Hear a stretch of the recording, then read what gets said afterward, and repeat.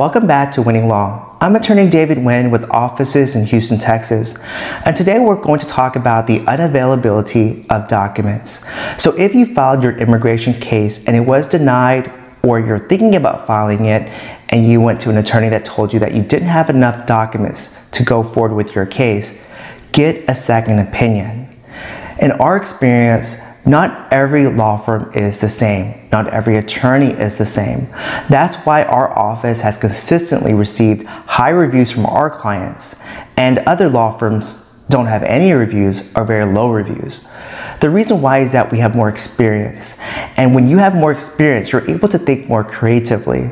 So when a client comes to our office and they tell me that I don't think that I have a lot of evidence for my case, this is all I have, I usually can come up with other types of evidences that they can submit with their case. Just because you believe one thing doesn't make it true.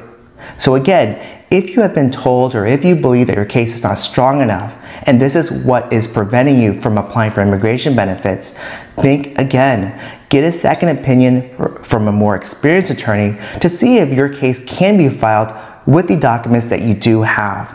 You may be surprised that there are more evidences that you have that you just don't think is evidence to prove whatever it is that you're proving.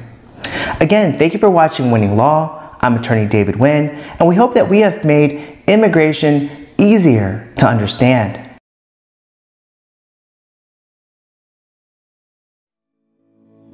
At David Nguyen's Law Office, we are here to help you. We bring families together through immigration. And on the other hand, we help you find solutions. All your legal needs in the hands of people who care, who are there for you. We'll take care of your loved ones at the law office of David Nguyen.